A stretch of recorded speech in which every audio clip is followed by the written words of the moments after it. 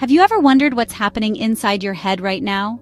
As you read these words, your brain is transforming symbols into thoughts and emotions. It's a kind of magic, effortlessly understanding stories, jokes, or poetry, all thanks to language. This ability feels natural, but it's one of the most complex feats your brain performs. You can invent new sentences, talk about the past or future, or imagine things that don't exist. Language lets us share abstract ideas and emotions, forming the foundation of our societies, art, and relationships. But how does it work? How do sound waves become meaningful thoughts? How do we craft a reply or apology?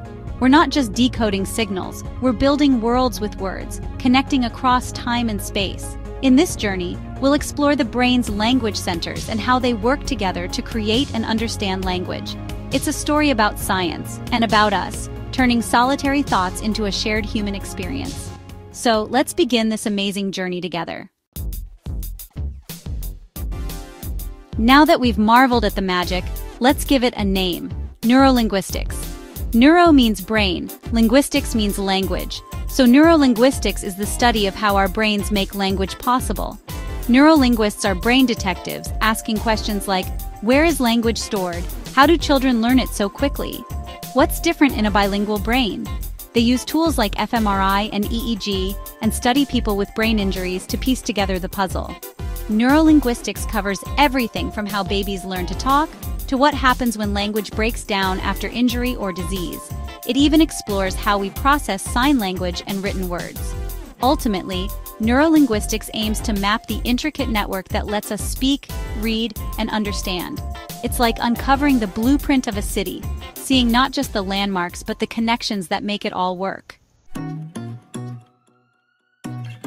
To handle language, your brain relies on a specialized team of regions, mostly in the left hemisphere. The motor cortex controls the muscles needed for speech: lips, tongue, jaw, and vocal cords, turning thoughts into spoken words.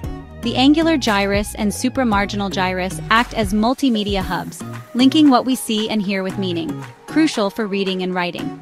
The angular gyrus, for example, lets you see the word cat and instantly picture a furry animal. None of these areas work alone. They're connected by the arcuate fasciculus, a bundle of nerve fibers that acts like a high-speed data cable. This pathway links the parts of your brain that understand language with those that produce it. The result?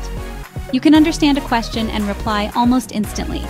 This team, production, comprehension, movement, and communication, powers our linguistic lives. It's a seamless collaboration that makes language feel effortless. Two regions are the superstars of language: Broca's area and Wernicke's area. Broca's area, in the left frontal lobe, is the speech director. It turns thoughts into grammatical sentences and coordinates with the motor cortex to produce speech. It's responsible for grammar, word order, and even helps with sign language and understanding complex sentences. Wernicke's area, in the left temporal lobe, is the comprehension department. It processes the sounds of speech and matches them with meaning. When you hear words, Wernicke's area deciphers them, accessing your mental dictionary. It helps you understand not just single words, but entire sentences and conversations. Broca's and Wernicke's areas constantly communicate, forming the core duo of our language system. One handles speaking, the other understanding, making conversation possible. Their discovery was a turning point in neuroscience. Together, they reveal how our brains turn thoughts into words and words into meaning. Let's follow a sentence as it travels into your mind. When someone says, "Look at that fluffy ginger cat," sound waves enter your ears and become electrical signals. These signals reach your auditory cortex, which registers the raw sounds. Wernicke's area then breaks the sounds into speech units and matches them to words in your mental dictionary. Next, your brain figures out how the words fit together. Broca's area helps analyze the grammar and structure. The angular gyrus might even conjure a mental image of a cat. All this information is integrated with context and your own knowledge. You don't just understand the words, you grasp the speaker's intention. This entire process happens in less than a blink, allowing real-time conversation. It's a seamless, lightning-fast miracle you never have to think about. Much of what we know about language in the brain comes from cases where it breaks down, aphasias. In the 1860s, Paul Broca studied a patient called Tan, who could only say that one syllable, though he understood everything. After Tan's death, Broca found damage in the left frontal lobe, linking speech production to a specific brain area. This became known as Broca's aphasia. Speech is slow and halting, but understanding remains. Later, Carl Wernicke found patients who spoke fluently but made no sense and couldn't understand language. Their damage was in the left temporal lobe, Wernicke's area, showing comprehension is handled separately. These discoveries revolutionized neuroscience, proving language is made of distinct components processed in different regions. The idea of localization of function became a cornerstone of brain science. By studying what goes wrong, we learned how the healthy system works. These stories mapped the brain's language network. They showed that language is not a single skill, but a symphony of specialized processes. And they revealed just how intricate and fragile our most human faculty can be. Bilingual brains are a fascinating subject for neurolinguists. Far from causing confusion, speaking two languages creates a flexible, integrated network.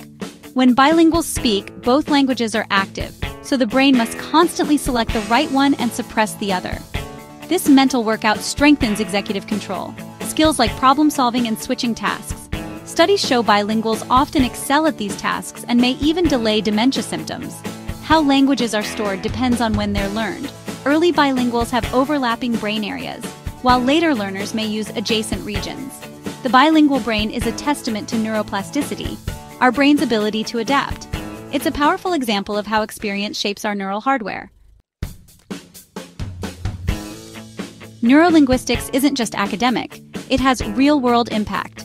In medicine, it helps diagnose and treat language disorders after strokes or injuries, and guide surgeons to avoid language centers during brain surgery. Speech therapists use this knowledge to tailor rehabilitation for specific deficits. In education, understanding brain processes helps develop better strategies for teaching reading, writing, and second languages. It informs interventions for disorders like dyslexia, giving struggling readers a better chance. Even technology benefits. AI voice assistants and translation tools are built on models of human language processing. The more we learn about our brains, the better we can design tools to help us communicate. Neurolinguistics bridges science, health, education, and technology, improving lives every day. We've reached the end of our journey inside the brain. Language is a biological masterpiece, a collaboration between specialized brain regions, working in harmony. Every conversation, story, or sign you read is powered by this intricate system. Neurolinguistics isn't just about mapping the brain, it's about understanding what makes us human. Language connects our inner worlds, builds culture, and lets us share our stories. Be amazed by your own brain, the tireless storyteller behind every word. Every sentence you speak is a testament to billions of neurons working together. And the story of language and our understanding of it is still being written.